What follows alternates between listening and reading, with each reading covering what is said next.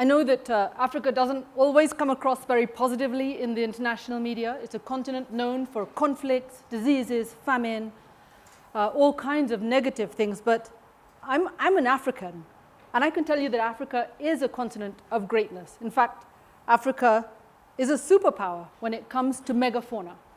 We're the last continent on this planet that still has its full array of what we call megafauna: elephants, giraffes, hippos, rhinos, these gigantic animals which actually co-evolved with human beings on the planet. So you can imagine that it's very interesting that these animals have survived on a continent that is actually well known for being quite poor and maybe unable to deal with so many things. We've actually protected these extraordinary animals that are a global heritage. And why? I believe it's because we have an ancient relationship with these animals. It's not just because we evolved, it's in our DNA, it's also in our folklores and our stories. There is a tribe in Kenya and East Africa called the Maasai. They are pastoralists. And they have a story that goes that a bride was leaving home for the last time and walking off with her husband. Her father had told her, don't look back, don't show regret. But she did. She disobeyed her father and she looked back. And in that instant, she was cursed. And she began to turn into the first elephant. And this is why the Maasai believe that humans and elephants are related by blood. They believe that our spirits reside in elephants. And if the Maasais come across a dead elephant on the savannah, they will stop and bless it by placing grass on the skull of that elephant. Grass is the most important part of their currency because they're pastoralists. And they believe that elephants would do the same for people. That if an elephant comes across a dead person, that elephant would stop and actually cover that person with bushes. And amazingly, scientists have actually seen this. Well, I'm a scientist. I studied elephants. I did my PhD at Princeton University. Like so many scientists, spent decades poring over data, analyzing these incredible animals. What we're beginning to learn is that they are far more complex than anyone could have imagined. You probably all know that elephants have an incredible memory. They've got a brain many times larger than ours. They can hear from immense distances. If we were a herd of elephants in this room today, elephants in clusters would be able to hear us. They wouldn't just hear us, they would know what we're saying, and they would know who's speaking. They don't just listen with their ears, they listen with their feet and their trunk. They're incredible. And every year we discover more and more amazing facts about elephants, and every year we begin to lose them.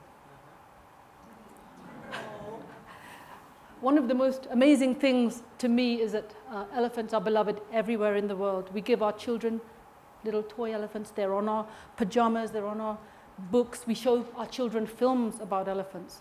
And children around the world grow up with these extraordinary animals in their lives. Well, in Africa, we see millions of visitors flooding into the continent to experience elephants and wild animals for themselves. How many of you have been to Africa and have gone on a safari? That's great. Amazing number of you. Those who haven't, I can assure you, come to Africa and your lives will be changed forever. It's really extraordinary to meet animals like elephants. It's almost like they can read into your mind. Well, I love elephants because they're so much like human beings. They live in families. They have matriarchs. Here's a matriarch photograph I took of her standing beside a baby, shading it from the sun while she dusts herself. That wasn't even her baby.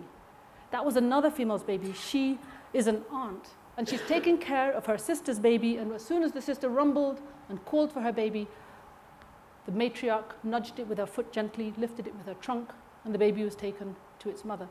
Elephants laugh, they make tools, they're incredibly intelligent, they understand the landscape, and they grieve. They cry and they return to the dead elephants of their relatives. They touch the bones. Every single year they return and they touch the bones, especially the tusks. They're extraordinary. There are many secrets about elephants that I think we'll never understand. But as Africa develops, and it's developing at a massively rapid pace, people are moving to cities and we're disconnected from this great heritage of ours, these incredible animals. Very few Africans actually can go to our national parks anymore. And we're getting disconnected and we're losing touch with these extraordinary animals.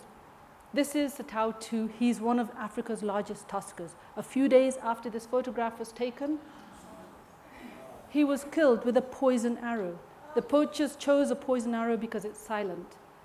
They couldn't be tracked. This poor elephant suffered for days before he fell. And as he was suffering, he was sending messages out to all the other elephants, telling them how much pain he was in and how much danger there was.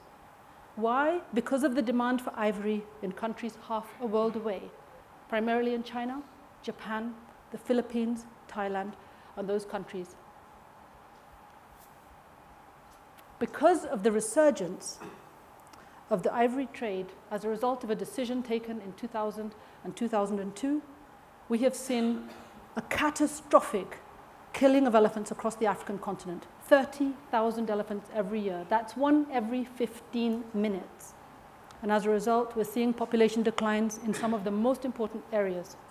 Tanzania has lost 76% of her elephants in just 5 years. The Congo, 90%. Sudan, 95%. Some countries have lost their elephants altogether. Well, in Kenya, we saw this happening, and we predicted exactly what would happen the moment the ivory trade was reopened. We saw poaching begin to increase. In 2012, it peaked, and then it fell off. And it wasn't because our elephants had been decimated. It's because we took a national action.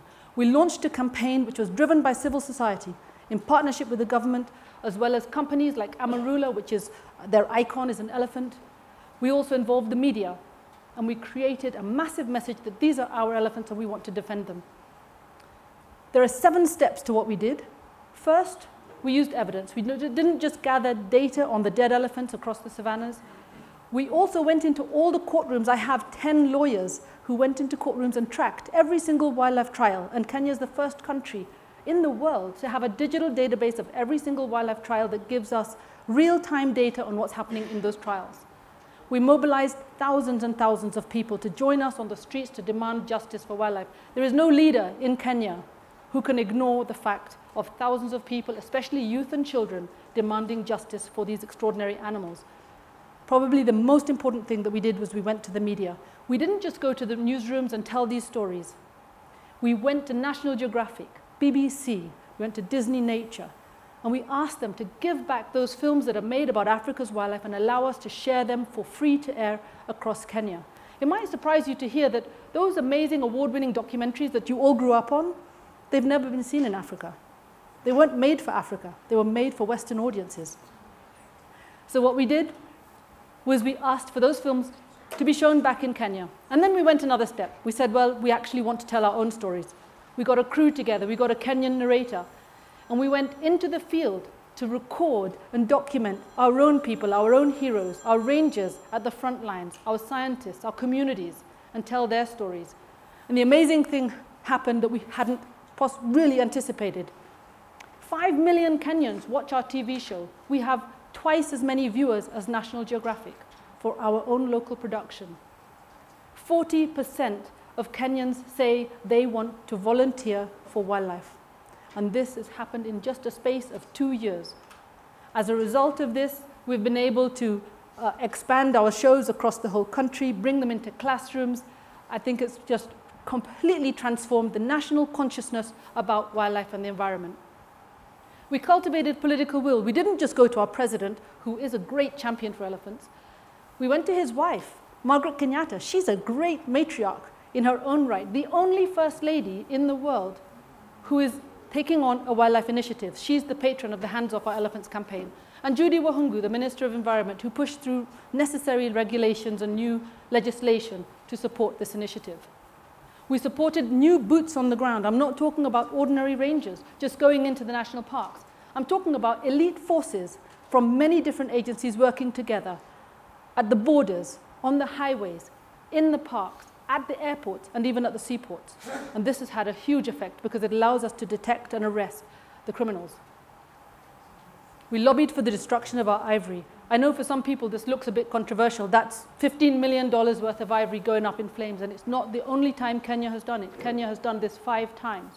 But we believe that the only people who should wear ivory are elephants.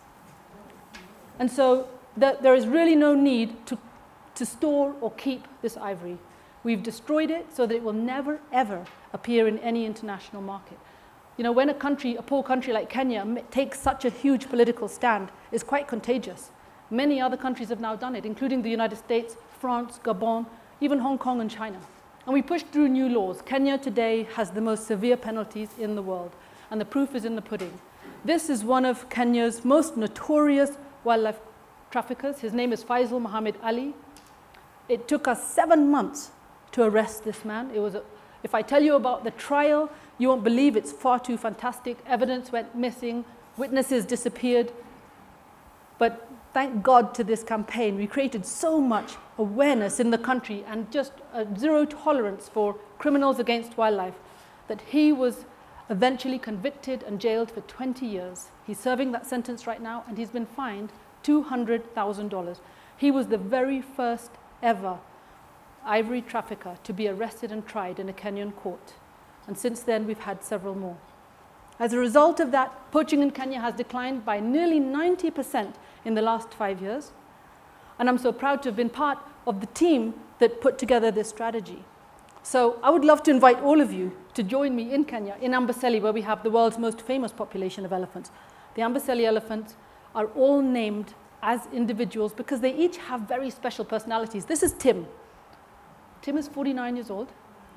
He is a super tusker, probably the biggest elephant left on this planet. He is so friendly, although he's massive, he's so friendly. When I go to Amboseli, if I see him and I call his name, he will turn his head to me and he'll even walk towards my car. Prince Albert, I would love to invite you to come and meet Tim. I'm sure that that introduction would lead to a lifelong friendship. But it's not enough to just save Kenya's elephants. As I told you, elephant poaching is happening across the entire continent. We're still losing elephants at a rate of 7% per year. And at that rate, elephants will be gone within our lifetimes from the wild. Within the next few decades, we could lose elephants from the wild. It's just a reality it's just impossible to accept, and we will not accept it. And this is why I'm here in Davos. It's to really raise the level of urgency. We have to work together, and I believe that all the people in this room and the people here at Davos can work together to save this incredible iconic species. Can you imagine a day when the only elephants left on Earth are the ones in zoos, the ones on your mantelpiece, you know, the little carvings you have on the mantelpiece, or on your children's pajamas? It would just be unbelievably awful. So there are 3 things that I think we can do. First, don't buy ivory. It's kind of obvious. Don't buy ivory, but I think we should go a bit further than that. We need to make sure that our governments ban ivory trade into perpetuity. So I'd want a quick show of hands. How many people would be willing to write to their ministers or their presidents and say, let's ban ivory into perpetuity? That is fantastic. So please do it, because I'm pretty sure that if your presidents and ministers get such a letter from you as members and people who are some of the most powerful people in the world, it would make a massive difference. Secondly, support the grassroots efforts. We have people on the ground risking their lives every single day. They're parts of government. Some of them are in NGOs and other organizations. They need support. So please do support them. If anyone wants to know of organizations that they're out there, I'm very happy to share that information with you. And third, I'd like you to consider joining us in what we're doing in terms of creating global awareness. At WildlifeDirect, we discovered that telling the stories about elephants and wildlife to Africans, not just the stories that are made by BBC like David Attenborough, he's fantastic, we love him. But when you tell a story by a local person to their own people, it has a magical effect. We have mobilized millions of conservation champions in Kenya. We call ourselves wildlife warriors.